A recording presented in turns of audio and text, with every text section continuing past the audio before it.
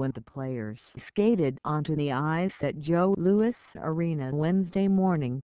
They probably weren't thinking of the significance of doing so.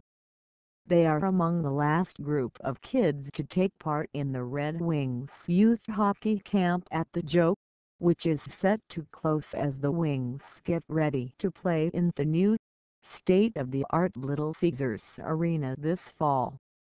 "I don't think they totally do realize it," said Riley Sheehan, one of the guest instructors for this week's camp.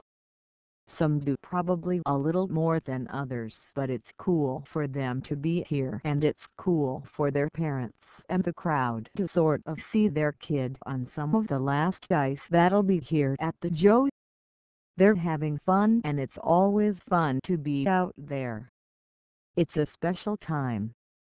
Xavier Ouellet, another guest instructor Wednesday, agreed with Sheehan that they probably aren't thinking about it being the last time at Joe Louis.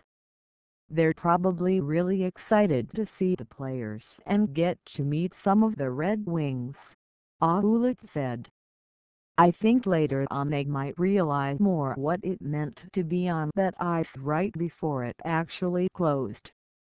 More than 300 players from 16 states and 4 Canadian provinces are participating in the sold-out camp, run by former Wing and current Pro Scout Kurt Maltby.